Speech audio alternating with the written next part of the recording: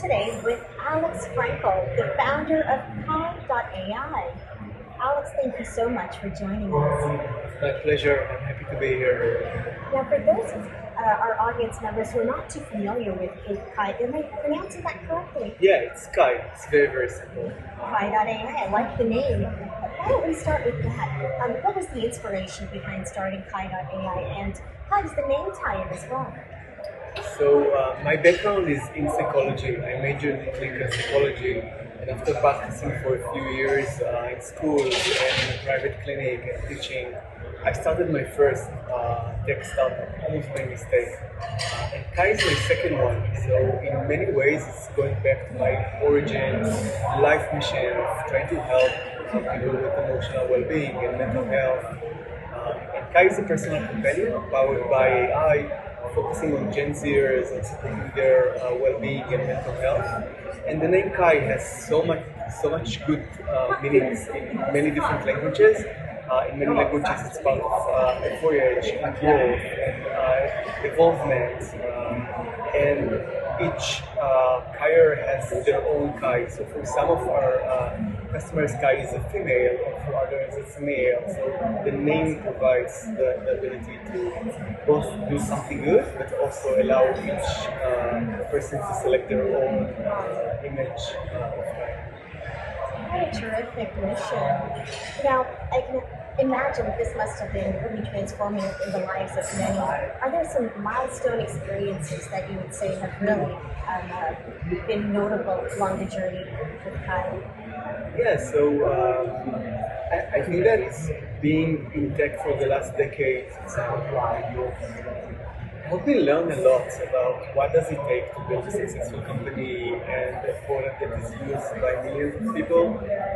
Before starting Kai, after my first startup, I served as a VP product for companies like Get, which is an Uber Lyft competitor out of Tel Aviv. And being part of the Tel Aviv startup ecosystem really allowed me to see global, very, very successful companies. And when we started Kai, we were able to build this unique team. Part of the team comes from psychology and studied clinical psychology, psychiatry, therapists.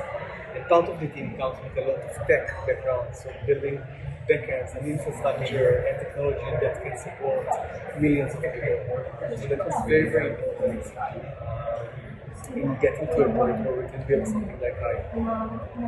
It's definitely a very interesting crossover in the industries. Now, before we started, we were chatting before the show about the infrastructure for this kind of innovation in Israel. I'd love to hear more about that.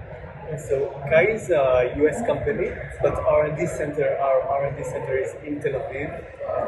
And Israel is really amazing with the amount of startups, the amount of new unicorns, the amount of VCs, and so much talent, especially in R&D.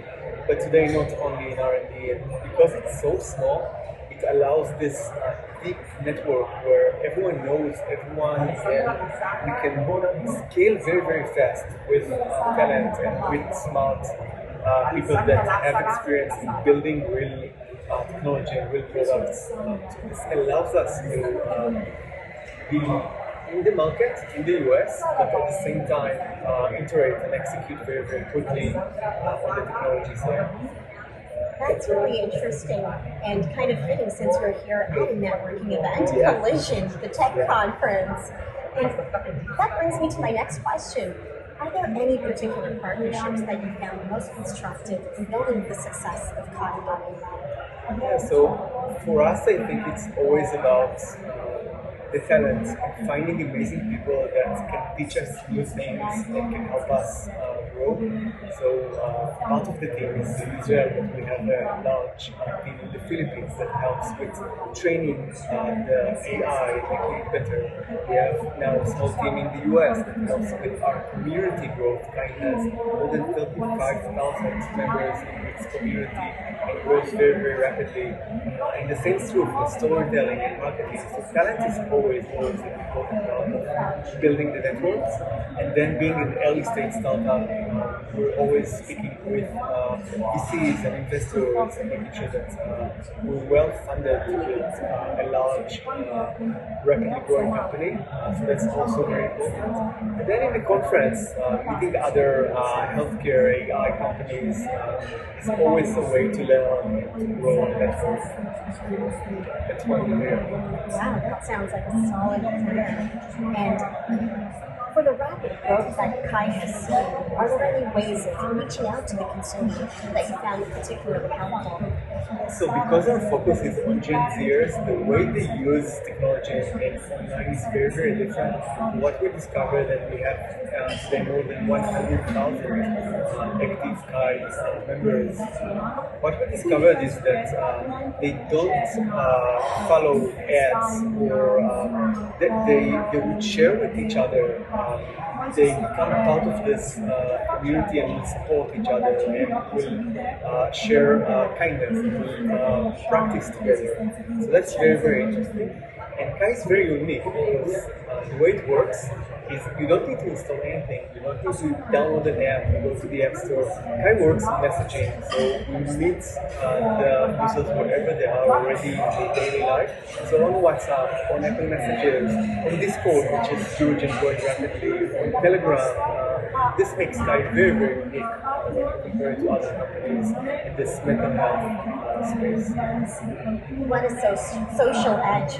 Would you say that is one competitive edge that you do have over similar services out there? Yeah, for sure, for sure. So what we discovered, especially with Gen Zers, is they don't trust adults as we used to trust them. They wouldn't like have an open conversation, video about their emotional challenges, but they trust the technology. Because they know Kai is a machine, they will feel less shame, they will share deeper, they will feel very, very comfortable with this asynchronic interaction with Kai, and this really drives their behavior and their ability to actually receive support, and receive psychoeducation in a very different and unique way. What a terrific supportive service. Now, a lot of listeners are probably wondering, with all the challenges that can come trying to build a company to this scale, are there any that you have experienced, any methods of overcoming these that you might want to share? Yeah, so I think that especially working with younger entrepreneurs and sometimes providing mentorship, many young entrepreneurs think that it's all about the idea or about the product, the solution, the technology, and I find it very challenging to keep saying it's not about the solution. It's always about the team, about the people that are part of building this company, and having people that each one of them can drive a different area of the company.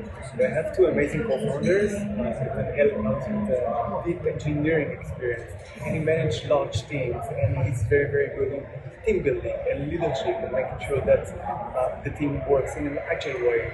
That's very important. And my other co-founder, Ziv, majored in clinical psychology, and he's a serial entrepreneur. And his expertise is in growth, so he's responsible for building this amazing community and a large user base, tens of thousands of people that interact with Kai constantly, and having them and other important team members makes all the difference, because at the end of the day, it's not about the product or the solution, it's about building a healthy company that can scale and work and support millions of people. Strategic teamwork. Yeah. It sounds like this company has amazing leadership. Is there any advice you'd like to give beyond that, or even before we get to any advice, is there anything that users can expect in the near future?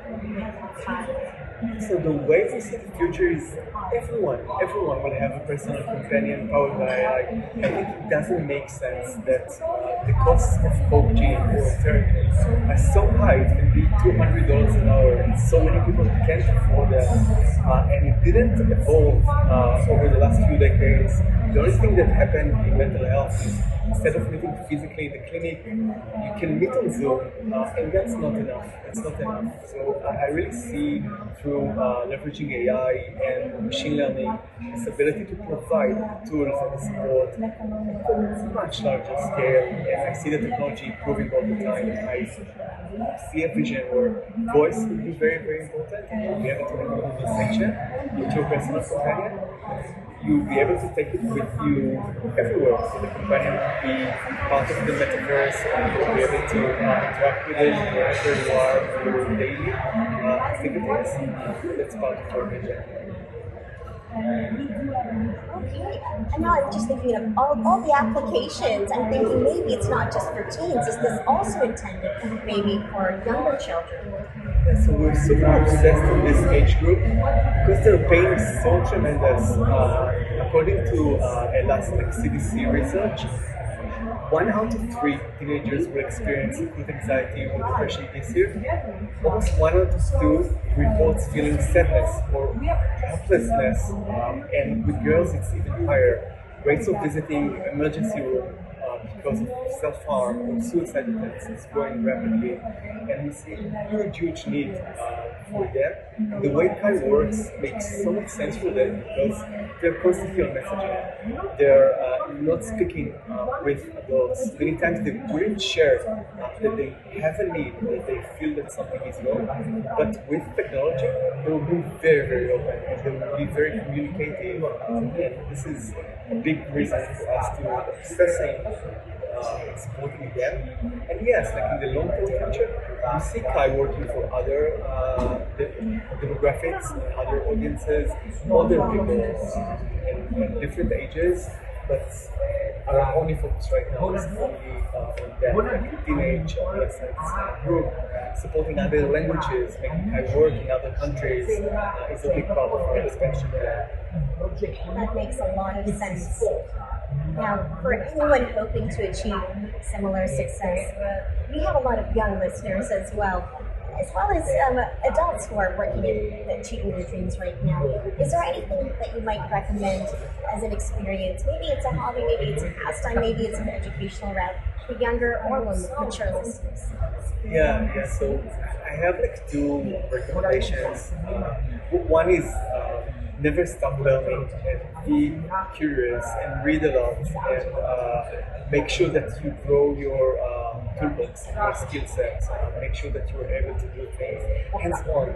The best way to learn is just try to build something, try to write something, try to create a platform for yourself initially.